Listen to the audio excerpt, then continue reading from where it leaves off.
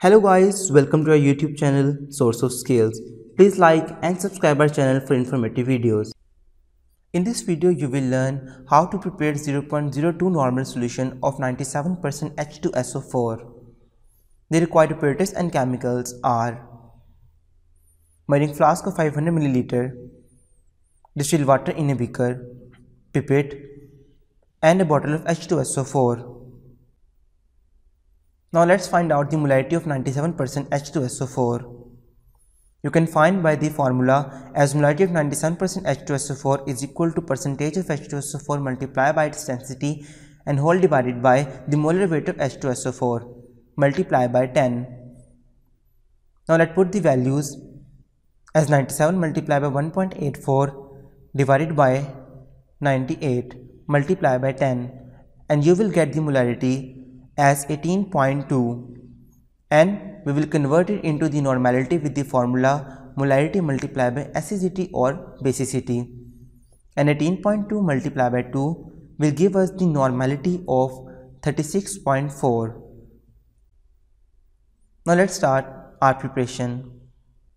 For this we will use a formula which is N1V1 is equal to N2V2, where N1 is the normality of H2SO4, which we will find out as 36.4.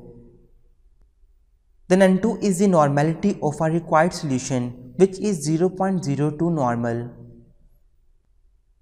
V1 is the required volume of 97% H2SO4. And V2 is our final solution volume, which is 500 milliliters. Now let's start our calculation. V1 is equal to N2V2 whole divided by N1.